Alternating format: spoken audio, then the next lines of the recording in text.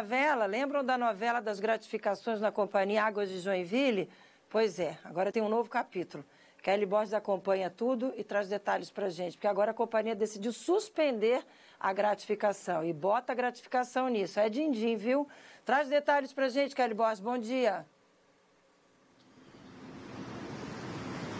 Oi, Márcia, bom dia para você, bom dia para todos que nos acompanham. Pois é, o Conselho de Administração da Companhia Águas de Joinville resolveu voltar atrás. Eles tinham ali sugerido, que acontecesse essa gratificação aí, era um bônus, na verdade, que chamou muita atenção aqui dos moradores da cidade, principalmente porque ficaram indignados, porque esses diretores poderiam ganhar até R$200 mil.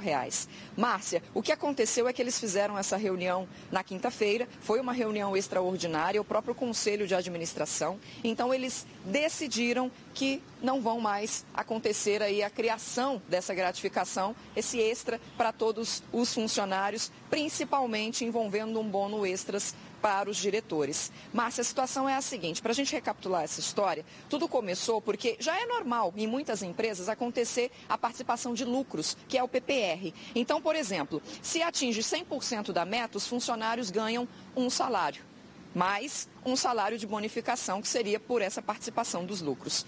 Além do salário normal, mais um, certo? Depois, se elevasse um primeiro nível ali de elevação acima desse 100% da meta, esses funcionários podem ganhar até um salário e meio. Se chegam ao nível 2, que seria um segundo nível de elevação, 2 salários a mais para esses funcionários. No caso, essa polêmica toda veio porque os diretores seria, além de ganhar o PPR, mais um bônus extra. Então, por exemplo, se o diretor ele conseguisse atingir aí, a empresa toda e tesse o nível 2 de participação dos lucros, ele ganharia automaticamente 2 salários.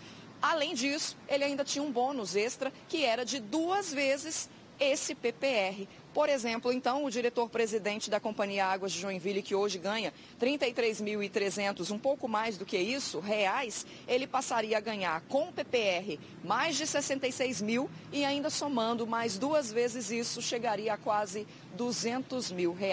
Diante dessa situação, então, porque veio uma polêmica, essa denúncia foi feita pelo portal ND+, a repórter Juliane Guerreiro, que escreveu essa reportagem, causou uma repercussão muito grande.